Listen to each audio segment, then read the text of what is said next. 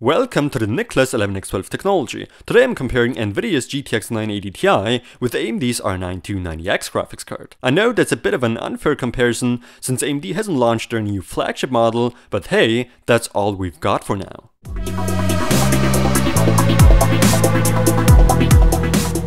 So once AMD launches their new flagship model, I'll repeat this test with AMD's new model then. Shouldn't take too long anymore. In terms of pricing, there's a big difference between the GTX 980 Ti and the R9 290X. Of course, we already know which of these graphics cards is performing better, but this video is about how much of a performance difference there is. So let's jump into the benchmarks.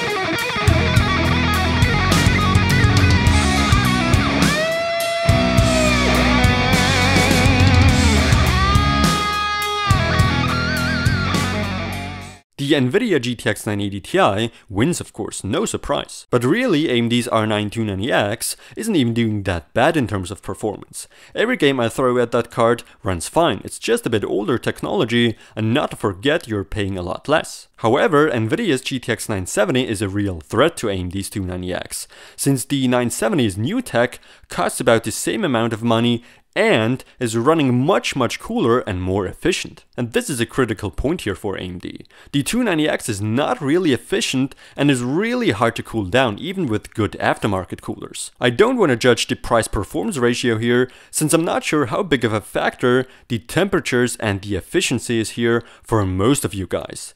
I care a lot about efficiency, but you might not so much. That's why my opinion is not so important here. What do you think? Let me know.